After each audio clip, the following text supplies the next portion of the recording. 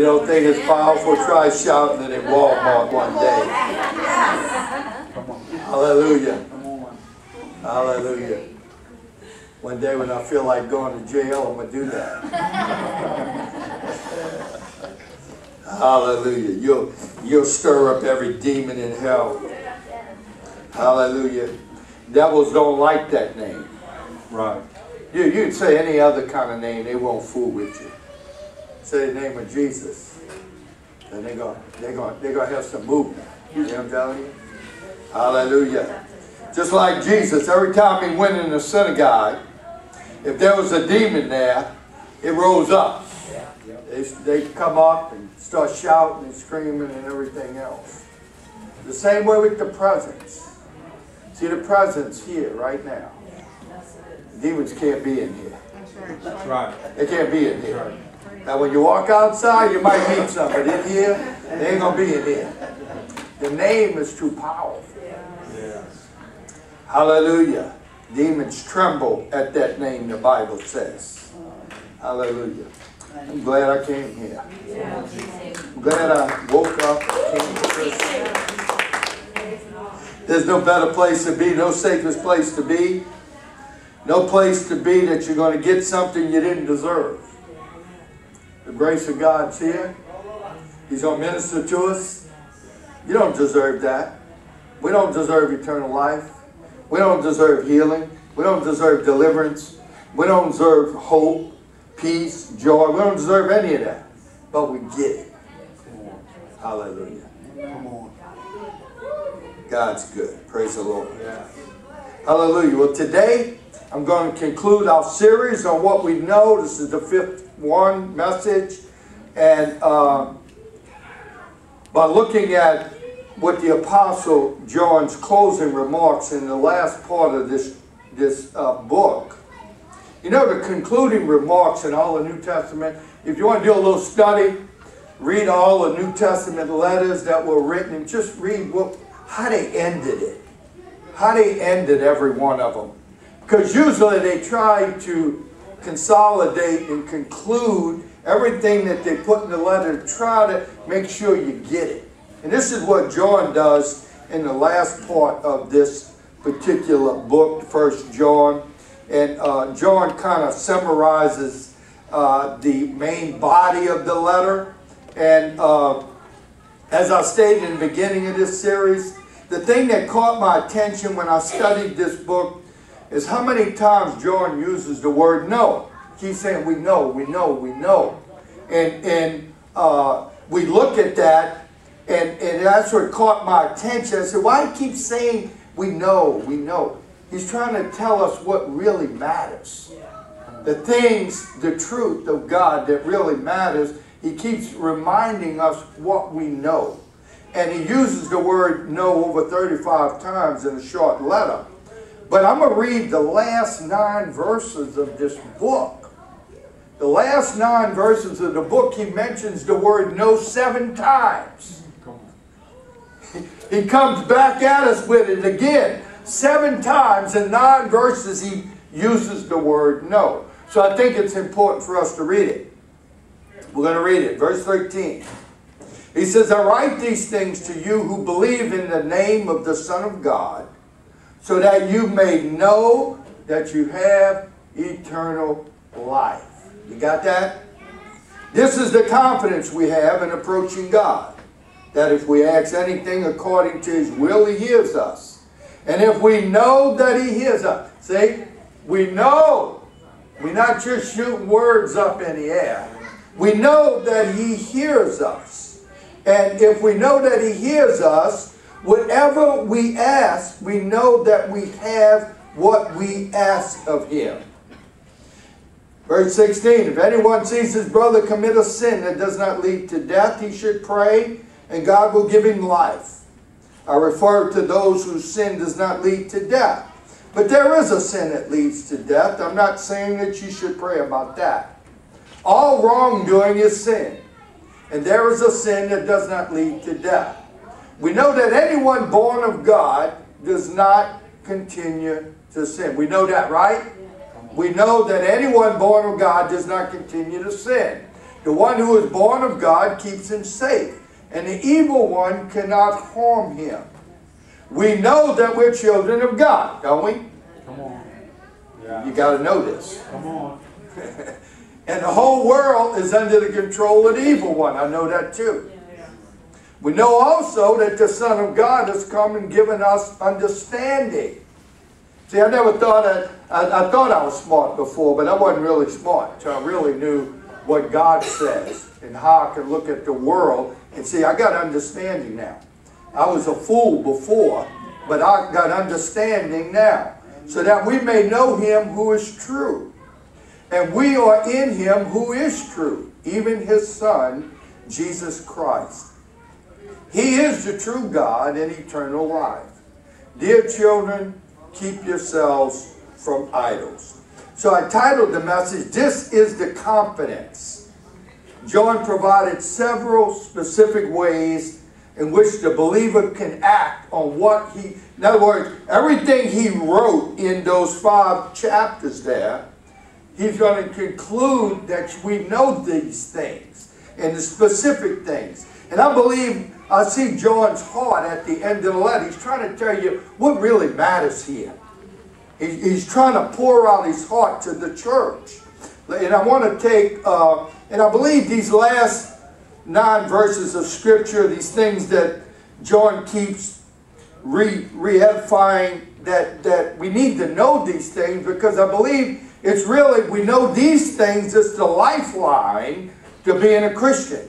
If you're going to live the Christian life, you better have these things down. You better have certain truths solidified. I got it. That's what keeps me. That's what's going to keep you. You got to have certain truths in your heart and your life that you know are real. See, and this is why we have confidence, because we know some things. See, I know things, and I know they're true. That's what keeps me. All right, we're going to take a look at these things. The first thing is in verse 13. John says, I write these things to you who believe in the name of the Son of God, that you might know that you have eternal life. So who is John writing to? He's writing to the church. He's not writing to the world out there. He's writing to people who have believed in the name of the Lord Jesus Christ. We just sang about it. How beautiful it is. How powerful it is. How wonderful it is. It's so great, that name. He's talking to people who believe in the power in the name of Jesus Christ. That's who he's talking to. He's talking to us. He said he wasn't writing to unbelievers. He's writing to people who know the power of the name of Jesus. The name of Jesus is the only name. The only name given unto heaven by which we must be saved. You can't be saved under any other name. Amen. I grew up in a religion that had all kind of names. You pray to this name, that name, over here, that name, do this, bow to this one, kiss this one, all this kind of stuff. There's only one name. Only one person who died on the cross of Calvary. His name is Jesus. There's no other name. And John wrote that there's no other name under heaven. John wrote this to make sure that we have eternal life. Now, John is stressing the importance of having eternal life. You know you have eternal life? I know I got it. I know I had it for 45 years. I have eternal life. You might kill this body. You ain't killing me. You can kill this body, but you're not killing me. That's what Jesus said. What's the most people can do? He kill you. After that, it can't do you no more. But you still will live. Jesus said, everybody who believes in me, even though he dies, he lives. And those who live with me and believe in me will never die. I'm not going to die. So at my funeral, don't cry. You can shed a tear. Say, I missed a minute. But the last thing I want you to do is feel sorry for me. Don't feel sorry for me. Rejoice, because I'm looking at Jesus. You ever done that? I want to see that face. I want to see the one who died for me. See, there are people who are professing to believe in Jesus. All these people got religion, they profess, yeah, I believe in Jesus. I believe in Jesus. The devils believe in Jesus. Devils know that Jesus exists. Devil knows who Jesus is. That's why they shouted at him when he came to the earth. But their lifestyle, these people who profess to be Christians, their lifestyle doesn't match up.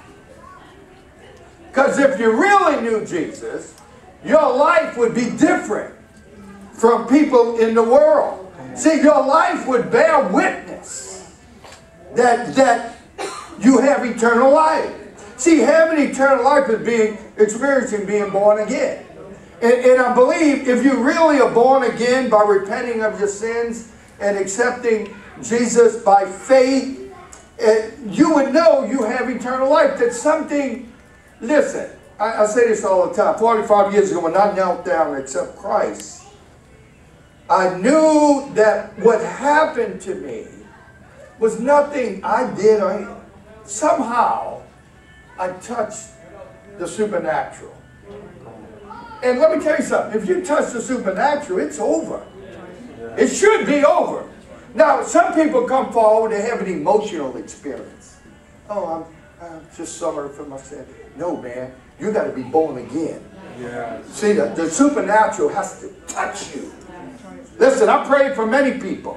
They come down, they cry, snot and everything, and then the next week they're living just like they were living before. What happened? Well, they had an emotional thing.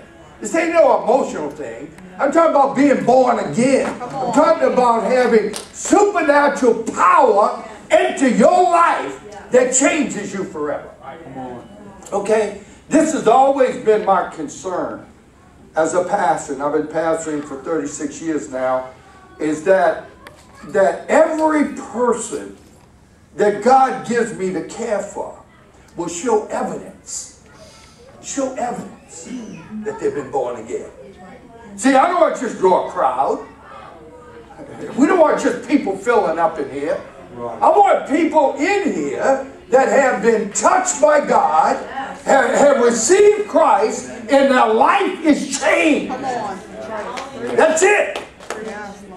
See, as a pastor, that's what my focus is on. Not that you just show up here every Sunday. You can show up here every Sunday and split hell wide open. That's right.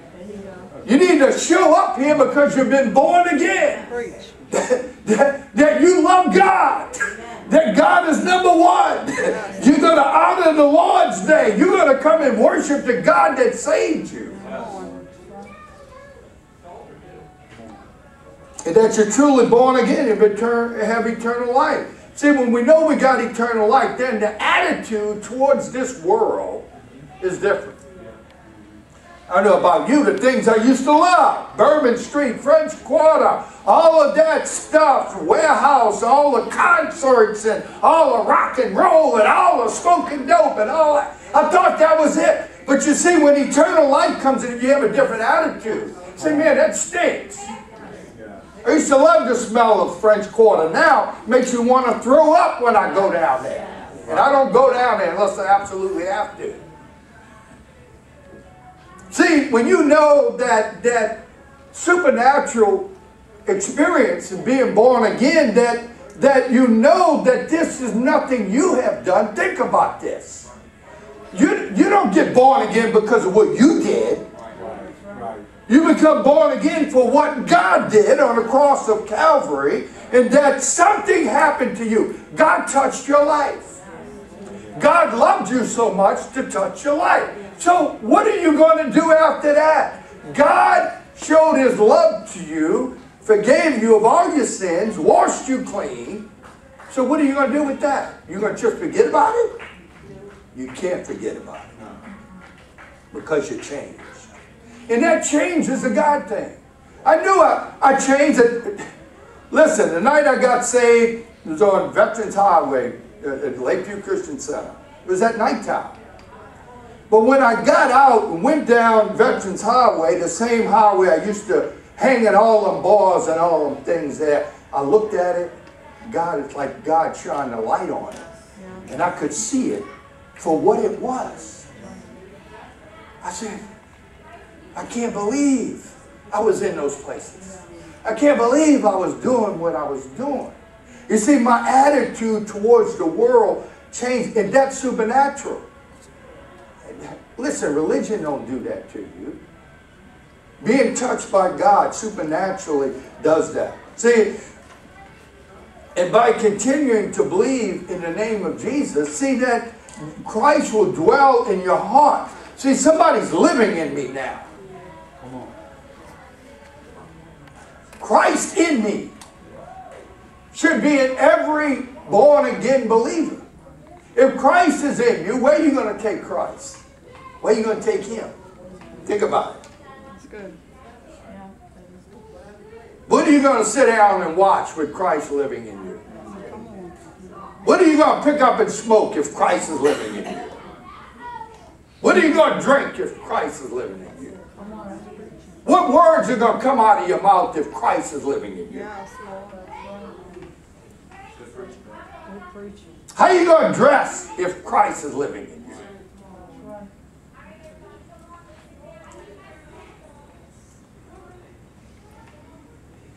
Faith lives only by love, which we covered last week. Remember, if you don't love God, you're going to live like the world. If you really love God, something's going to really happen to you. Love continues only by obedience. We know we love. Jesus said, I know you'll love me if you obey my commandments. If you don't obey what I tell you, you don't love me. You love the world. You love yourself. See? He who believes has the witness of eternal life. I know I have eternal life. He who has this witness in you, Christ is living in you. That's the witness. The Spirit of the living God is in you. Paul said, Christ in us is the hope of glory. See, I know I got eternal life. If I die tonight, I got eternal life. I don't fear death. I fear getting hurt. I don't want to get hurt. But as far as death is concerned, bring it on. You do me a favor. I'm going on the other side. I'm out of here.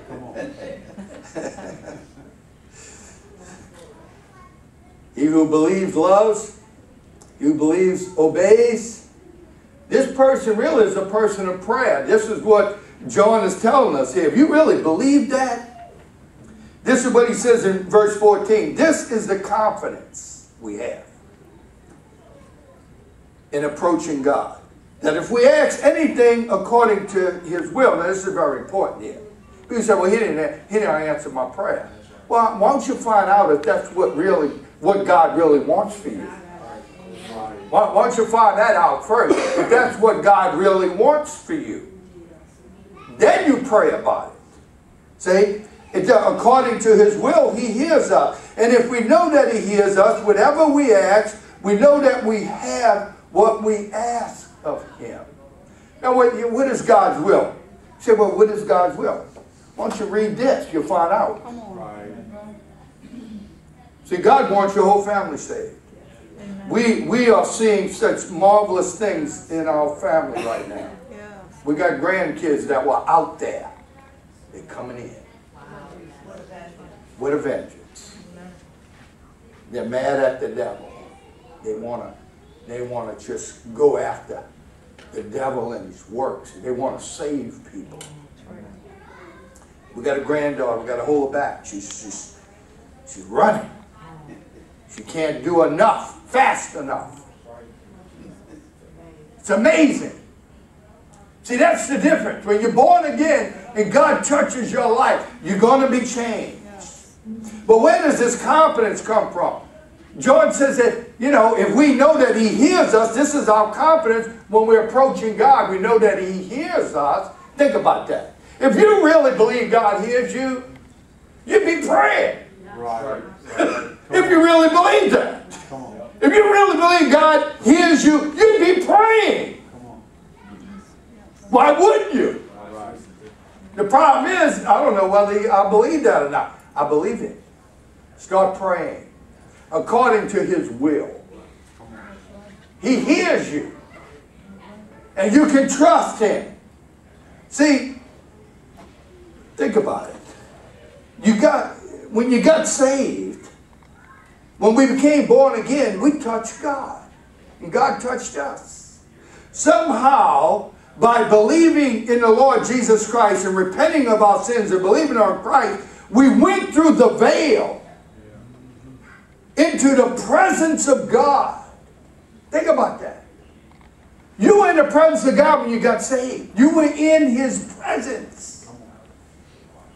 You were at the altar of God in His presence.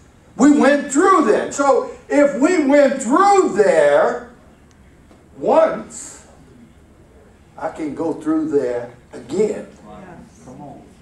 In my time of need. That's what the book of Hebrews says. It says Hebrews chapter 4 verse 16. Let us then approach the throne of grace with what? With confidence. So that we may receive mercy and find grace to help us in time of need. You got to have confidence. I got confidence. This is what John is trying to tell you. We know. What's going to give you confidence? What's going to give me confidence is I know for sure. See, I know for a fact I'm saved. I know for a fact if I believe in the name of Jesus and I pray that He hears me and He's going to deal with me. I got confidence in that. The King James Version says this in that verse. He says, come boldly unto the throne of grace. Come boldly. Don't come scared. Why am I going to come scared? I'm coming to my Father. Yeah, come on. I'm a child of God. I know I'm a child of God. That's what John said. We know we're children of God. That means I have a Father. I don't be afraid to come to my Father. He loves me. He gave me life. He birthed me. He cares for me. He loves me. So I'm going to come boldly before the throne of God. I'm not an outsider. I'm an insider.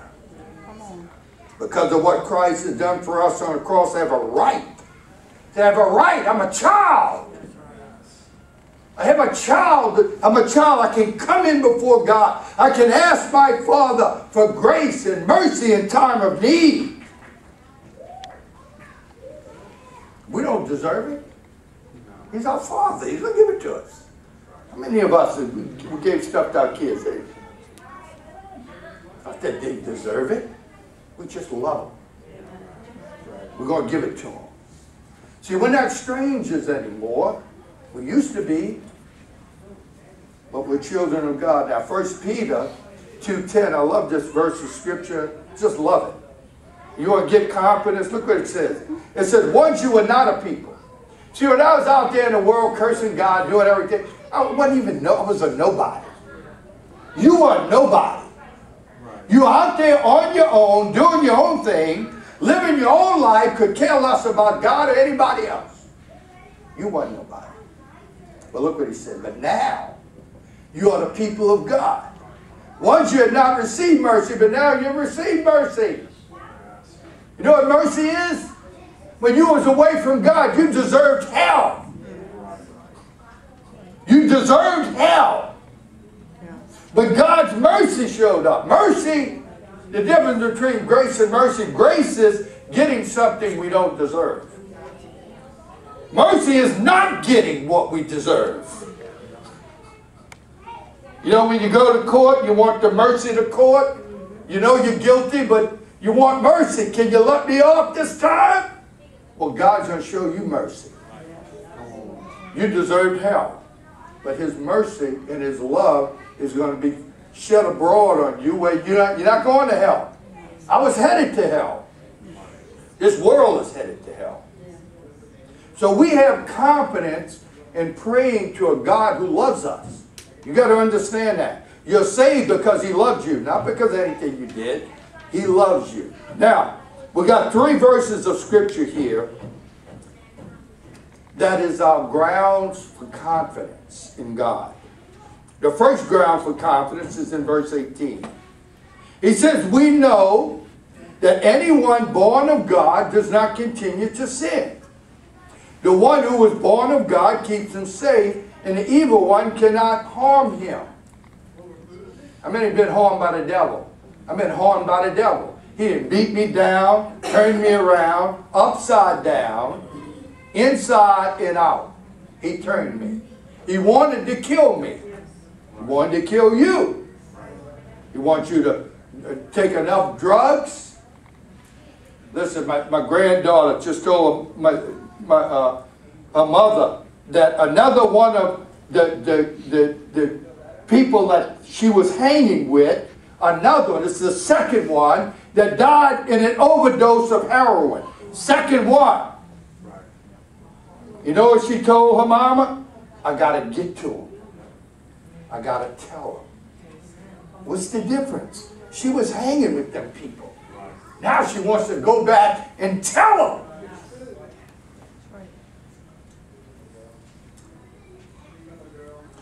See, John is stating here that the new nature we have received from God doesn't want to sin. You know how we wanted to sin? I wanted to sin. I wanted to do everything. I want to explore everything. Smoke this, snort this, drink this, do this. I had a dealer every time he wanted to bring me something new. How about trying this? Put this in a pipe and smoke it. Yeah. We did it. Like to paralyze me. Sister Dawn lost her hearing for about an hour. Yeah, that's good, isn't it? Try something new. But guess what? When that new nature comes into you, you don't want that stuff. You hate that stuff. You want to just get away from it, trying to tell people, don't do that. Right. There's a new nature. There's a life that's taken a different course. I'm going to heaven. I got heaven on my mind. It's been on my mind. John states, as long as this new nature rules. Look what he says here. If this new nature rules, Satan can't touch me. Right. He can't touch me. He led me around like a dog on a chain. Right. He'll lead you. He'll lead you into the slop of this world. And you think you're free. He's got that noose around your neck, pulling you every way he wants you to go. Now, John told us this back in chapter 4. In verse 4, he says, you, dear children, are from God and have overcome them. Because the one who is in you is greater than the one who is in the world. See, I realize that now. I realize that now. I don't have to do that. Right. I'm greater than him. He that's within me is greater than he that's within the world. That's the devil. I never forget years ago when I was in the hairdressing business, I was up in New York with Paul Mitchell before Paul Mitchell really got famous. I was at his salon. Spent a week with him at his salon. Well, every day after the classes were over with, they'd break the weed out.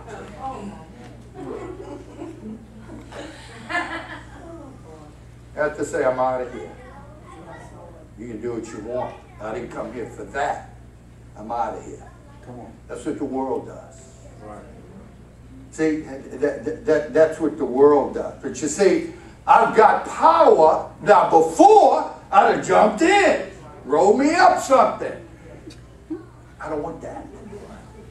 Because you see, that new nature doesn't go that route. Come on. I'll see you in the morning. I'll do what you want. I'll see you in the morning.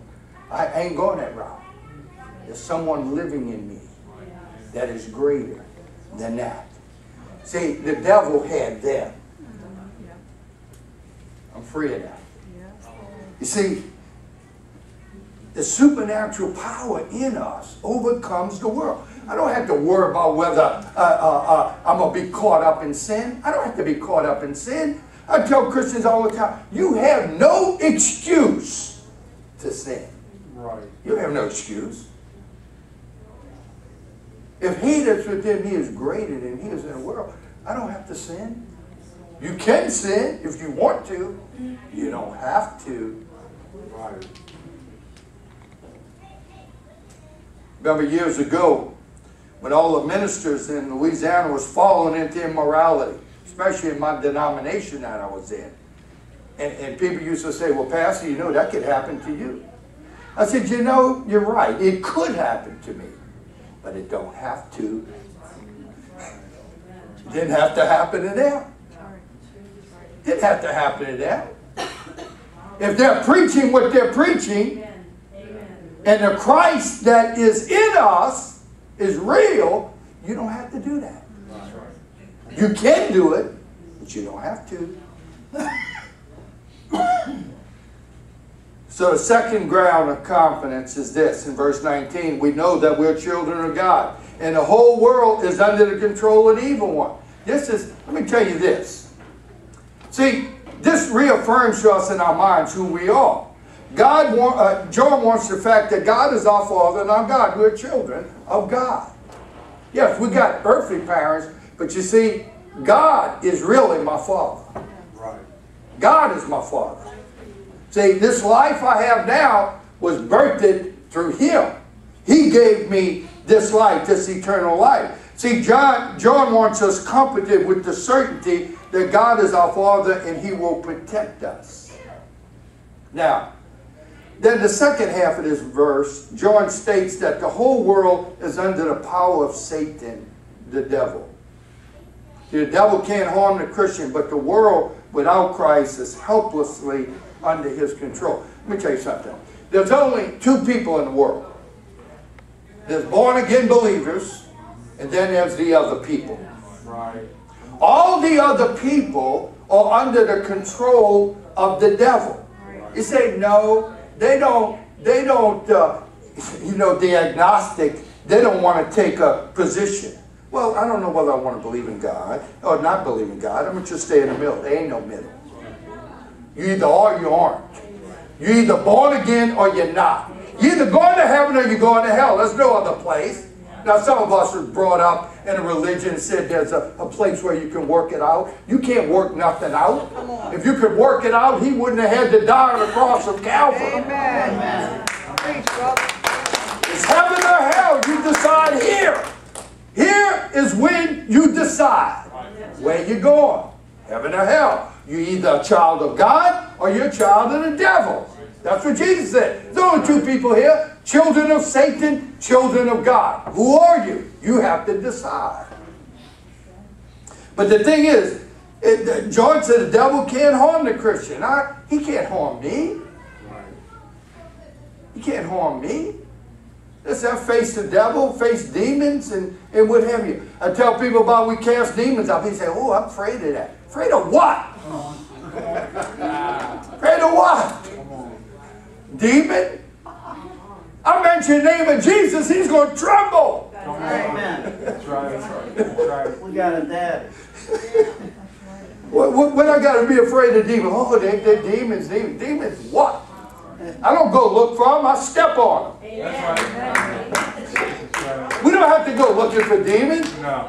Jesus would trample on them. That's right. Step on them. Yep. Kick them. Move them out the way.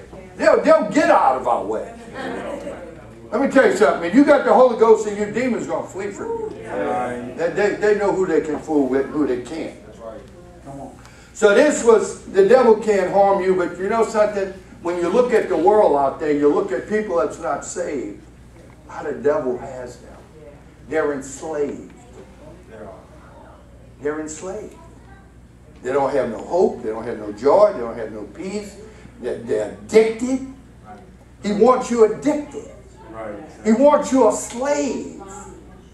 See, that's what he wants you. And when you look at people like that, listen, I tell you, every time I don't go to convenience stores that often, but you see these people, they drive up there, they got cars that are barely running, smoking, everything. They go in and buy 4 packs of cigarettes, 6-pack of beer, and 5 lottery tickets. I said, man, what is their hope? What is their hope? I feel so sorry for them. I said, they lost without hope in a world. All they have to do is call on the name of Jesus. Their whole world will change. I guarantee you that. I've seen it too many times. The answer to the world is Jesus. And they're under the devil's control. If you got family members that's not serving God, they under the devil's control. You don't believe that? Listen to this. Acts chapter 26. The Apostle Paul was going to go to Damascus to arrest Christians and put them in jail. The Apostle Paul, he meets Jesus on the road to Damascus. And look what Jesus tells him. In verse 17, chapter 26. He said, I will rescue you from your own people. Because when, you see, he was a Jew. When he starts preaching Jesus, his own people are going to turn against him. He says, I'm going to rescue you from your own people and from the Gentiles. I'm sending you to them. The Gentiles is us.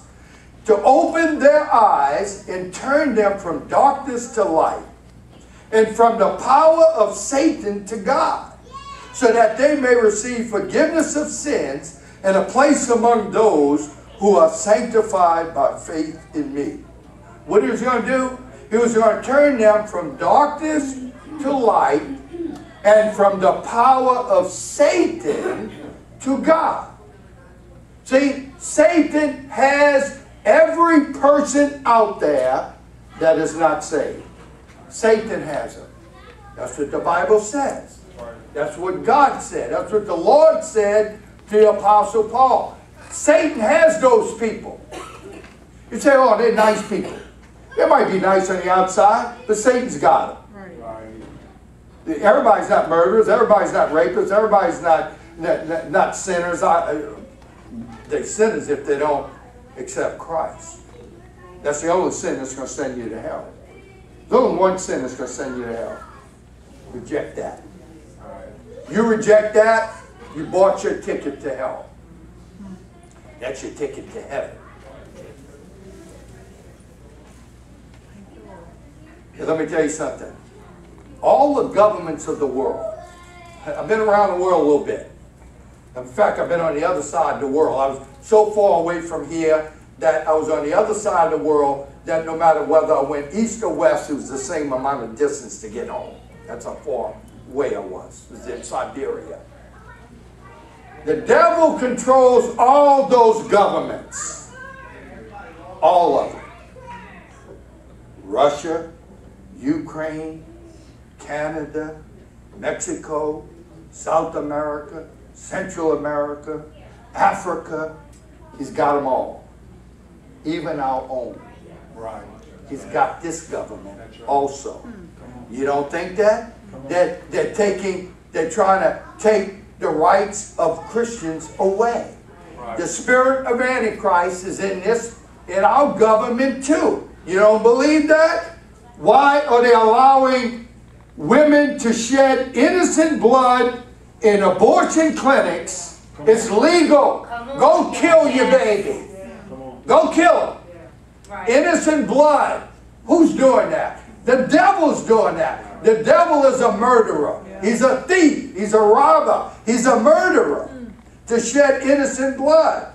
For women to give them a right to kill their unborn children. To give homosexuals right to live and try to get all the rights of normal people. Want the government to condone their perverted lifestyle. You know I can go to jail for this. I don't care. I don't care. Come on. All that perversion, all that people don't know what they are anymore. They don't know whether they're man or woman. They don't know anything. The devil's confusing their mind. Give them a reprobate mind. Listen, you reject God, you don't have a mind. That's right. Devil's got your mind. That's right. You don't have a mind till you have the mind of Christ. Yes, Lord. Come on, It's Jesus. giving homosexuals rights, taking prayer out of our schools. You can't mention God nowhere. Don't tell me our government is godly. It's not God. It's anti-God. Right. Anti-Christ. That's why John states you're either one of God's children or you're under the control of the devil. You don't have a neutral place. You got to make up your mind now who you are. Now, the third ground of confidence is this. In verse 20, John says, we know also. See, all the things we know, if you knew all this, man, we doing good. We know also that the Son of God has come and given us understanding. It's amazing how when you get saved, how much wisdom comes in you. Yes. How much understanding comes into your mind. He gives us that understanding so that we may know him who is true. And we are in him who is true, even his Son, Jesus Christ. He is the true God and eternal life. That's who he is. We know that. Again, John reminds the believers of what we know to be true. This is what gives us confidence. We know what is true. They know that the Son of God has come.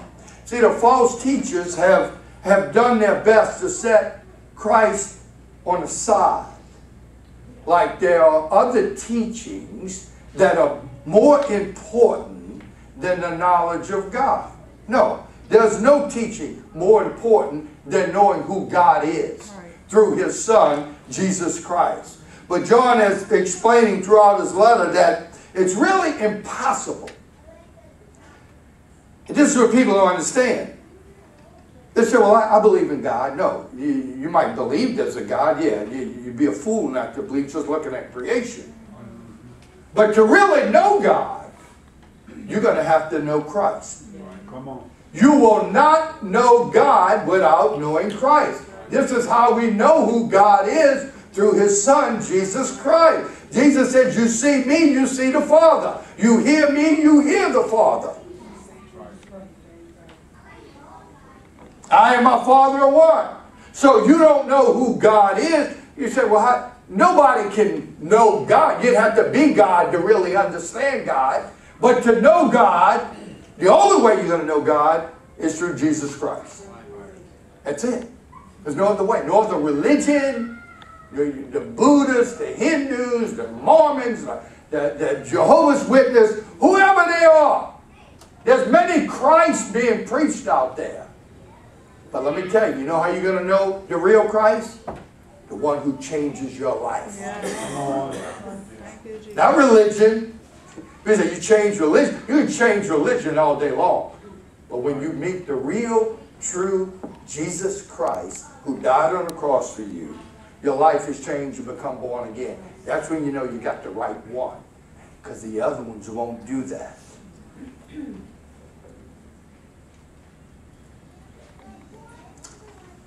That's why Jesus came to reveal the Father. Jesus Christ is the subject. When you get the Holy Spirit, you read this book, Jesus is in Genesis all the way through to Revelation.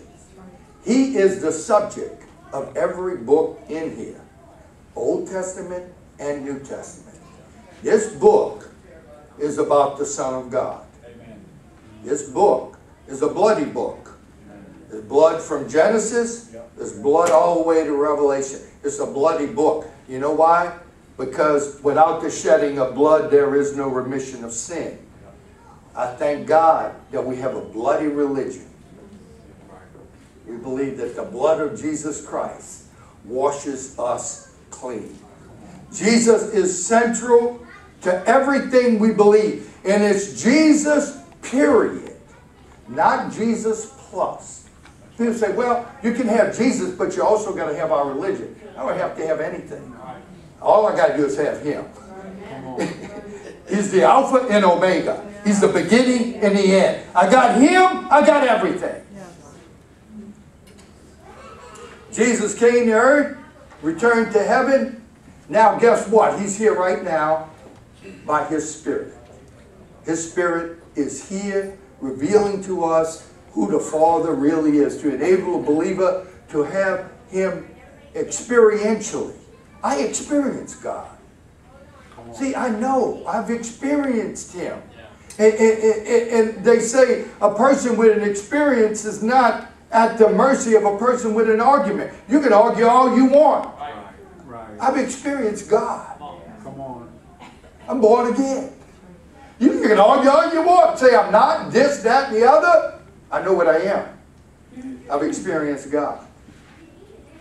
And the Holy Spirit has given me understanding that I can know that God is true. This is where our confidence comes from. I know what I am. I know what God says. I believe it. It's part of my life. And as the Holy Spirit teaches believers about Christ and points us, you know what the Holy Spirit does? Convicts you of sins, brings you to the cross. Yeah. Convicts you of your sin, brings you to the cross. Showing you a sinner and showing you the answer. Here's the answer. And then what does Christ do?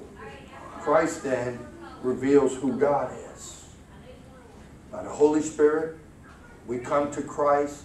Christ reveals who the Father is. So the Son teaches believers about God and points them to the Father, to be in God, to be in His Son, Jesus Christ. When believers are united to the Son, they're united to the Father. When I unite myself to Christ, I'm in God. And God is in me. John said He is the only true God. He's referring to Christ. You need to bring Jehovah's Witness to that verse of Scripture. The Father is the source of eternal life, and it's Jesus Christ that reveals that life to us when we come to Him. So Christ is eternal life. Only through His death and resurrection. We sang about that. I love that. Death could not hold Him down. Right. And guess what? Death is not going to hold us down. Come on. Because the same Spirit that raised Christ from the dead, Paul said, is in me. Yeah. He's in you. Death ain't going to hold us down. I'm going to shoot right out of death. Come I'm on. going to look at death, stick my tongue out at death.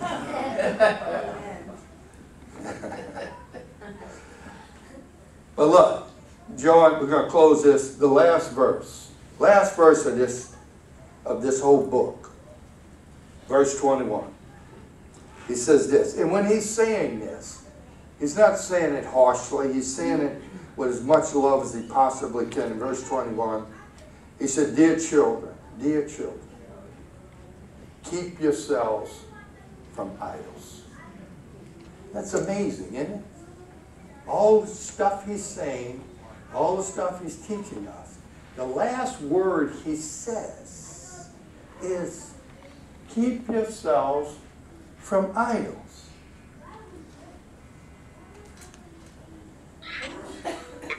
That's a loving statement. Because you see, John knew, in John's time, there were idol temples on every corner. There's idols everywhere we look in this world. Right. There's so many things that can take your heart and turn it from God. There's so many things you can give yourself to that turns it from God. He's telling us, stay away from idols. How do you know it's an idol? Well, an idol is anything that takes your heart that you love more than you love the things of God. Yes. Just like showing up here today. Well, you know, it's all right. I need to go do this, or I need to go do that. If you really love God, see, anything you put before God is an idol. And that could be your wife, your husband, your children, your job. It could be anything in this world. You put it ahead of God, it's an idol. Say, well, I don't bow down to it. No, you ain't going to bow down to it. It's just keeping you from God. Something your heart loves more than the things of God. Now, anything that consumes your energy and effort more than God. See, a person can make an idol out of anything. Right. A person can take anything and worship it before God. And he can allow it to consume his mind and his heart. What will keep us from doing that? What will keep you from having an idol in your life? What will keep you from doing that? Well, I'm going to tell you. John said in this whole thing, it's what we know. It's what we know that is true. See, if we know these things are true, it's going to keep us from idols. John believes it will keep us from idol and false teaching. Now, the first verse in our text, John said this in verse 13. He says, I write these things to you who believe in the name of the Son of God, that you might know that you have eternal life. Listen to me. I'm going to be 73 years old in a couple of weeks. I know I don't look it, don't feel it. Of course, I don't know what 73 feels like. I've never been there before.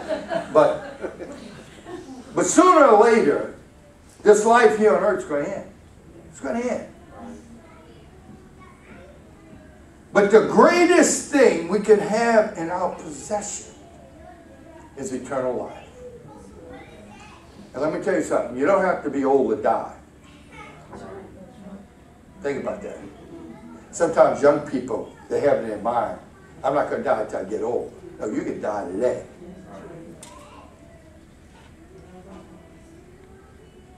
People are dying all ages.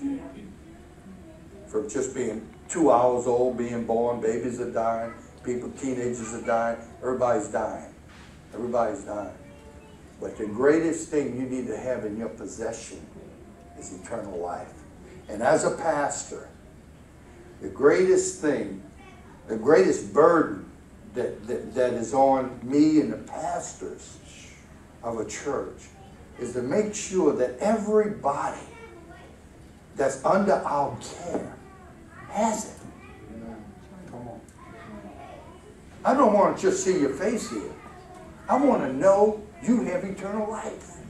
I want to know that if I had to do your funeral today, that I can say, they're looking at Jesus. See, they're looking at Jesus. I can say they worship God. They love God. They did that. And let me tell you something. I've done funerals where I couldn't say that. I didn't know. Right. But as your pastor, I want to know you have eternal life. I want to know you have it. Yeah. And the way I know you have it is your life. The type of life you are living will tell me you have it. Because if you have it, there's a certain lifestyle you're going to take. Right. It ain't going to be worldly. It's going to be godly.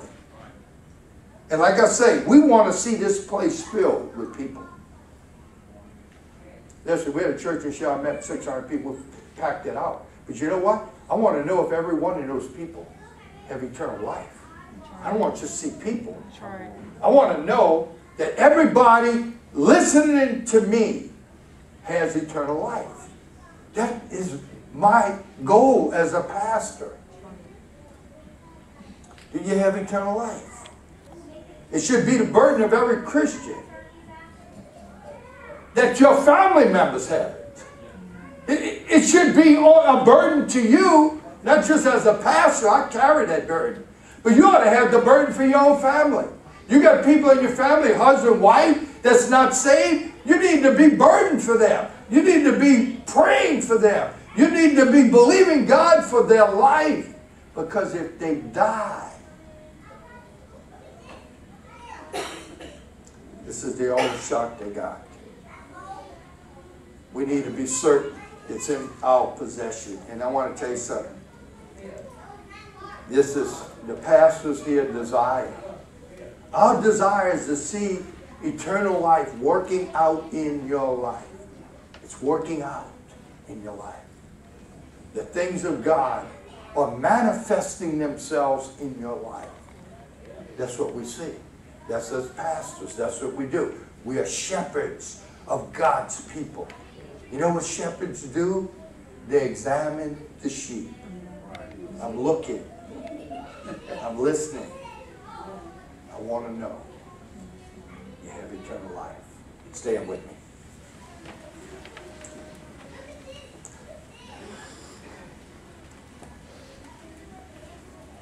You might be here today. There's not many of us here, but I really don't care. If you're here right now, you say, Pastor, I am not certain And what the Apostle John kept saying over and over and over again, we need to know. I got to know. If I was just having a religion and not really sure where I'm going to go, what, you know, when the end of life comes, where I'm going to be, I know for sure where I'm going to be. In fact, I'm looking forward to it. That's what the Apostle Paul told the church. He says, as long as I'm living, he says, I'm going to minister to you. He said, but if I die, it's going to be better for me. It's better for you that I'll stay alive so I can minister to you. But if I die, it's better for me. I'm going to be better off where I'm going. Paul knew exactly where he was going. We need to know exactly where we're going. You're here right now. As we began singing this song, you said, Pastor, I need to leave here absolutely certain that I have eternal life. Want you to step out from where you are. If you're here right now, say, Pastor, I want to know for sure when I leave here that I have eternal life.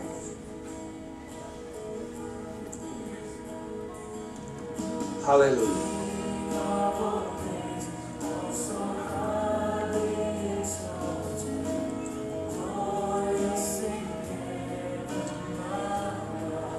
Hallelujah.